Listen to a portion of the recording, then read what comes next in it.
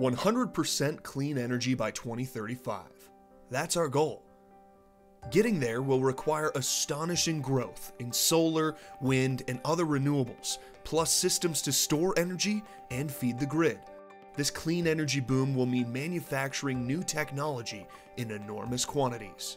Supply chains, material, production, and distribution networks are only as strong as their weakest links.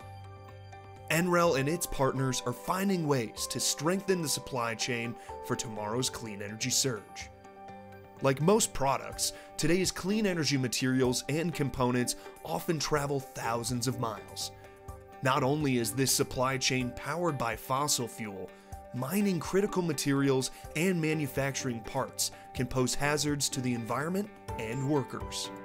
All of this can make the clean energy industry, well, not so clean, and vulnerable to shortages, strikes, and natural disasters. How can we plug into a truly clean supply chain for this energy?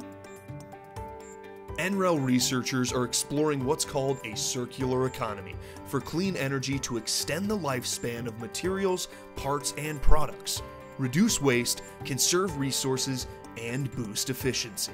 One-of-a-kind NREL facilities are developing innovative new manufacturing methods, such as on-site 3D printing. Analysts are combining specialized tools with real-world data, evaluating manufacturing options in terms of supply, workforce, cost, the environment, and more.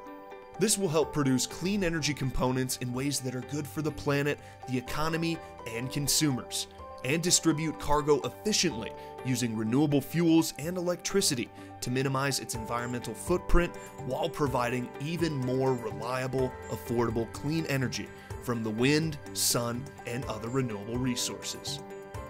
This will in turn give Americans clean energy to manufacture electric cars and other sustainable technologies, to power transportation, industry, and buildings, helping the country reach its ambitious clean energy goals and slow the progress of climate change with a supply chain that is truly clean, reliable, and affordable.